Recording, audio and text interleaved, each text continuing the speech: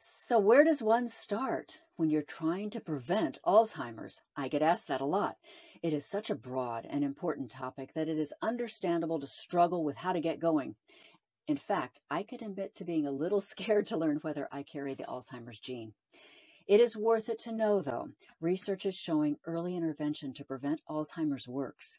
But how will you know if you should double down on prevention if you don't know you're at higher risk? Getting your genetics tested will let you know if you carry the main gene for Alzheimer's, APOE4.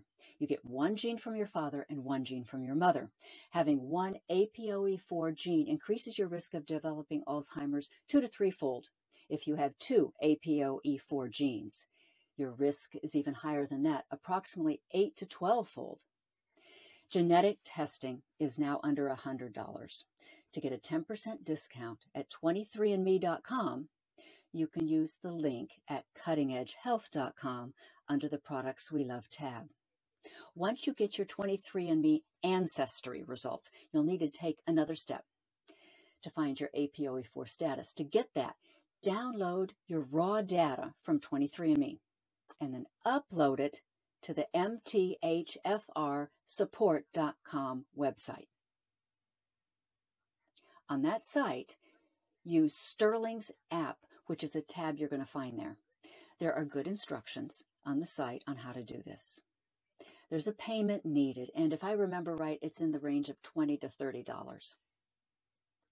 You'll get a downloadable report, and then start looking several pages into it. You'll see your APOE4 status.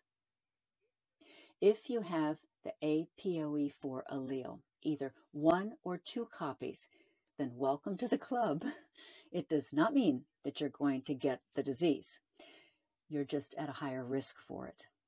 There's a whole lot you can do to prevent the development of Alzheimer's, and the earlier you start, the better. You can get the latest scientific information on preventing and reversing the disease in its early stages by going to cuttingedgehealth.com or subscribing to our YouTube channel or audio podcast. Good luck and congratulations on taking this smart step.